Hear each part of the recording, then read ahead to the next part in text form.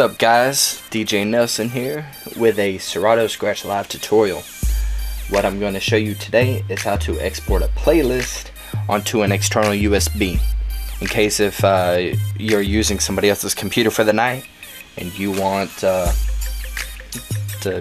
use your playlist instead of theirs, instead of trying to like take your whole library with you, just take a little USB stick, or you can even do this on your computer.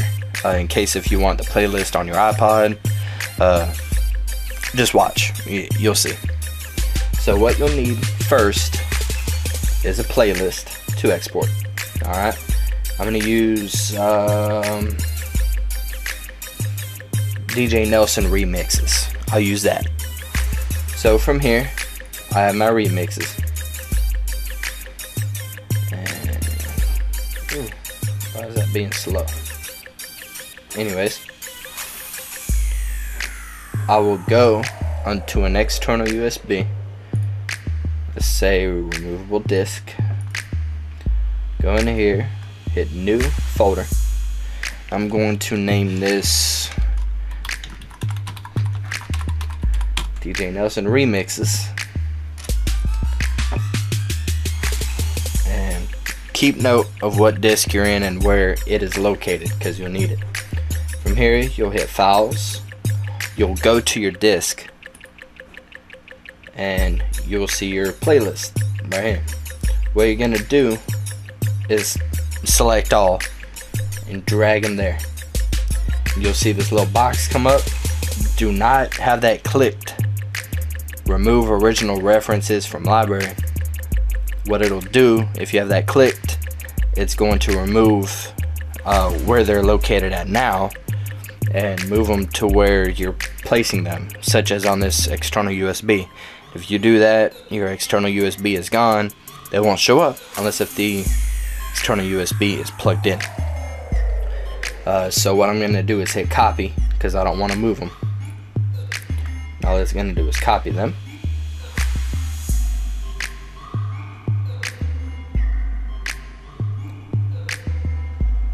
And there we go. Now as you can see, it just made like doubles of them. And on here, just to show you, they are all right there. So what I'm going to do now is unplug this external USB. It is unplugged. And there you go. The only time it pops up is whenever you have it back in. But usually I use this, for if I want to take this little USB instead of my whole hard drive setup, or even if I'm using somebody else's computer. And also, if you have it, you can export that playlist and bring it in iTunes and put it on your iPod, whatever. Mixtapes.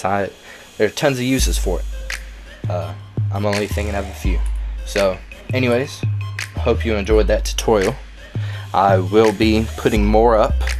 Don't forget to subscribe and also like this video.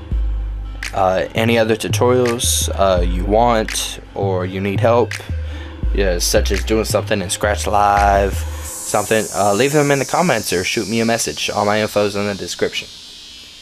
Anyways, thank you for watching. Hope you enjoyed it, and I hope you learned something.